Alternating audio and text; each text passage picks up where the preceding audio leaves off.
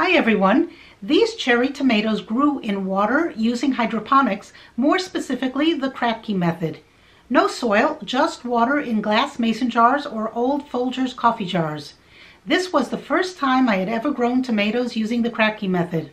I made one very rookie mistake, as you will see later, but Kratky was forgiving and gave me tomatoes anyway. More about that later. These cherry tomatoes actually had their start 2 weeks ago in the AeroGarden.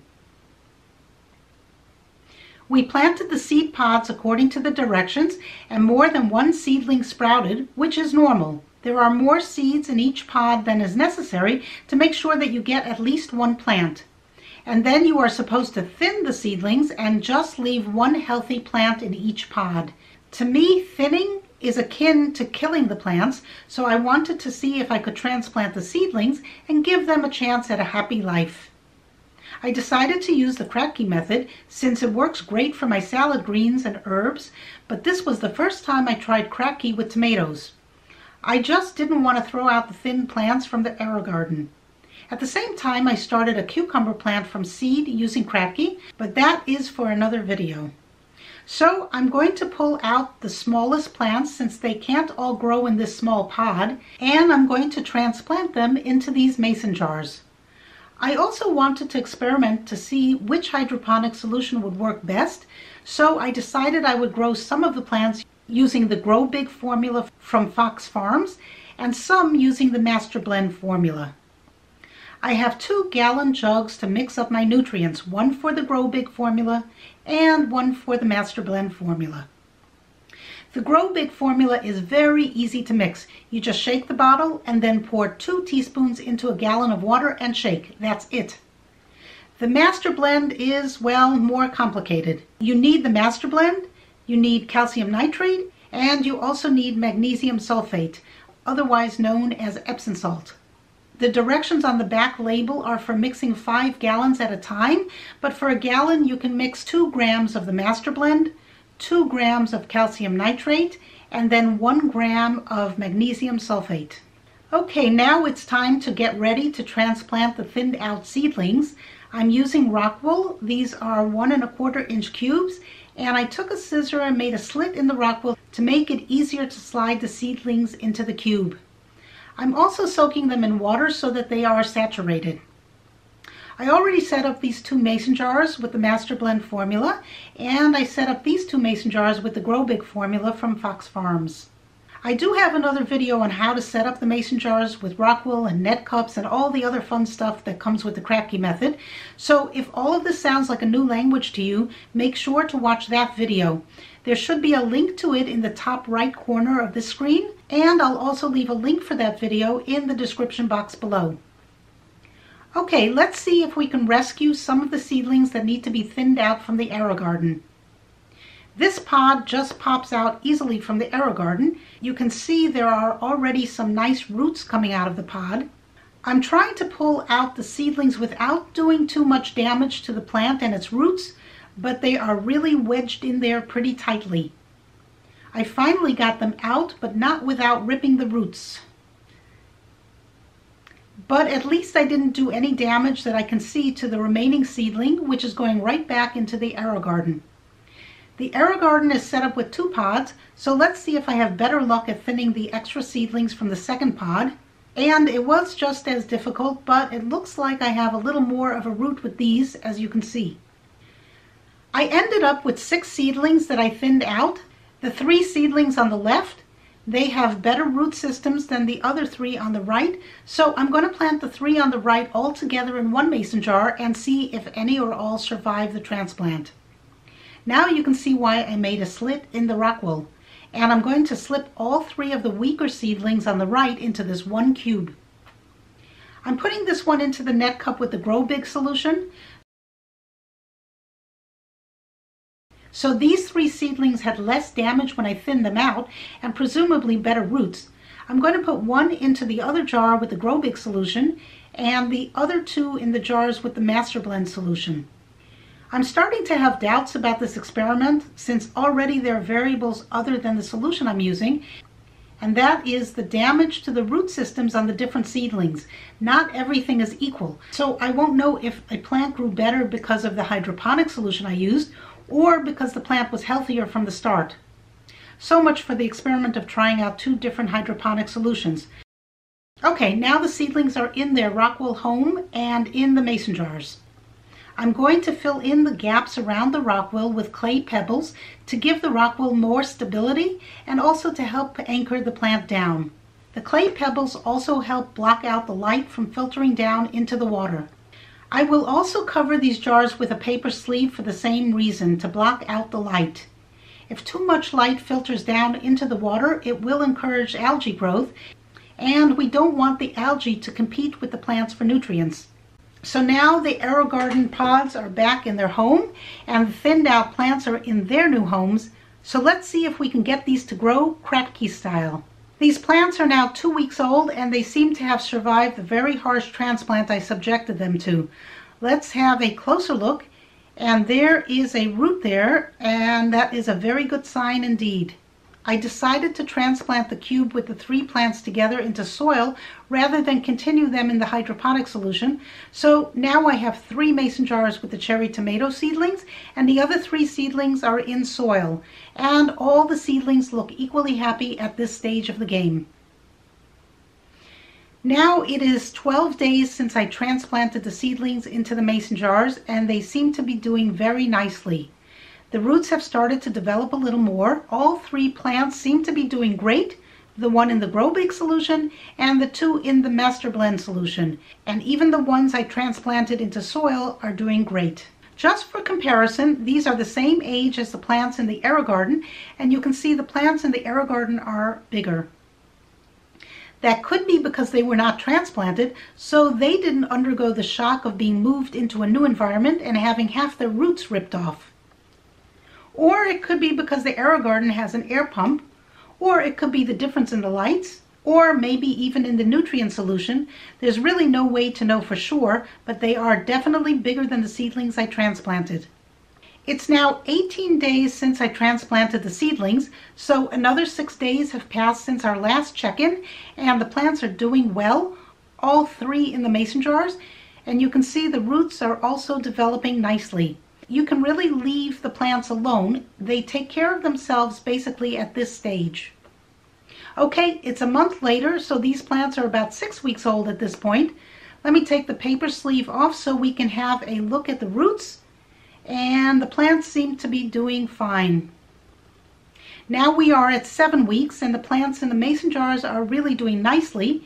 Here you can see one of the seedlings I planted in soil, and although it is healthy, it is growing much more slowly than the hydroponic Kratky plants. But remember, it was from the seedlings that I had damaged in the transplanting process. And now for another comparison, let's have a look at the plants in the AeroGarden. And they are doing the best of all. They even have flowers. But if you look closely at the Kratky plants, you can see something happening. Maybe the start of some buds on them as well. So they are not so far behind the AeroGarden plants. Or is that just wishful thinking on my part? And let's have a look at the roots. It's always fun to look at the roots. You can't do that with soil. Again, for comparison, this is one of the seedlings I transplanted into soil. And you can see it is growing, but much slower than the hydroponic plants. You can see how much bigger they are. You can't see the roots on the plant in the soil, but I'll bet they're not as pretty as the Kratky roots. Here is the 3rd plant. I pruned it here. It was growing too tall, and I wanted to keep the plant a little shorter. I will need to prune the other plants at some point as well. It's now a couple days later, and the plants are still doing very well. And let's take a look at the plants in the soil. And although it is growing very, very slowly. It's now 8 weeks since I thinned these plants from the AeroGarden, and this plant in soil is still only around 3 inches tall. I must have really shocked it badly when I ripped it out of the AeroGarden. But the ones in the mason jars have continued to grow nicely. And here you can see we finally have some flowers. And look how tall this plant is. No comparison to the one in soil. Okay, I can't help myself. I have to take a look at the roots. They always look amazing to me. By the way, I have the plants in a corner area of my house. This window faces south and this one west, so it gets lots of light from both sides. I also have a fluorescent lamp and overhead grow lights, so the plants are really getting a lot of light.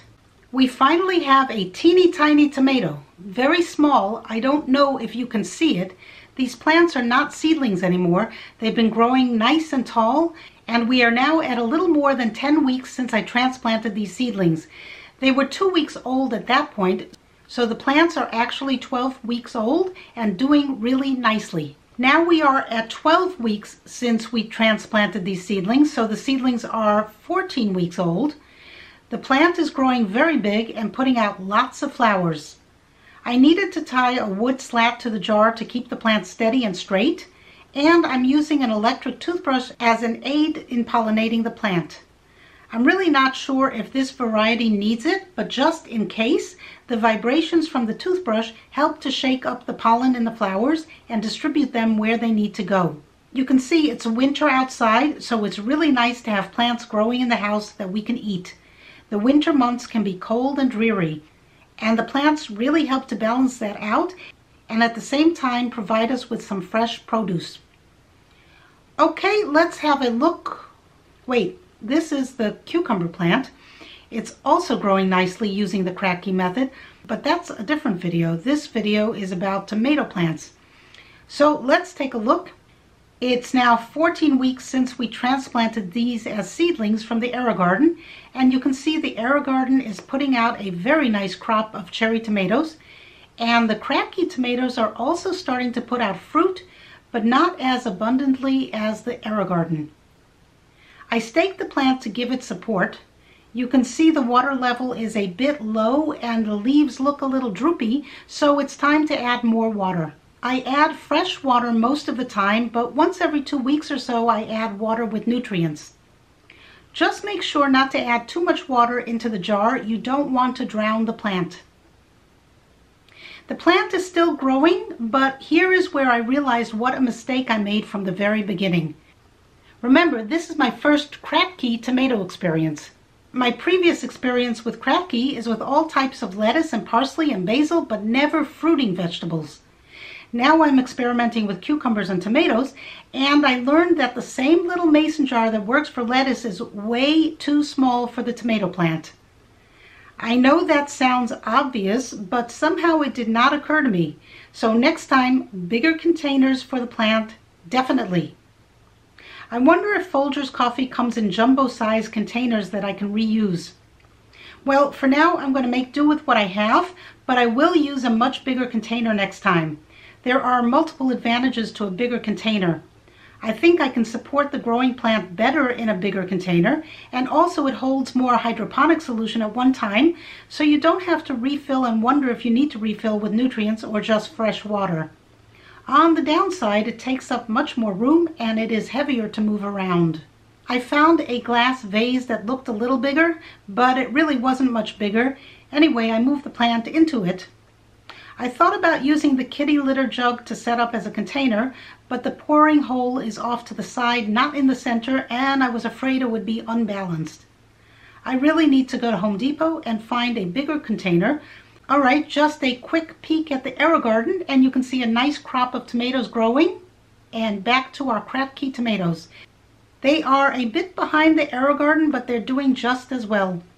Now the plants are 18 weeks old, 16 weeks since I transplanted them as young seedlings, and we finally have a red cherry tomato and a few more on this plant.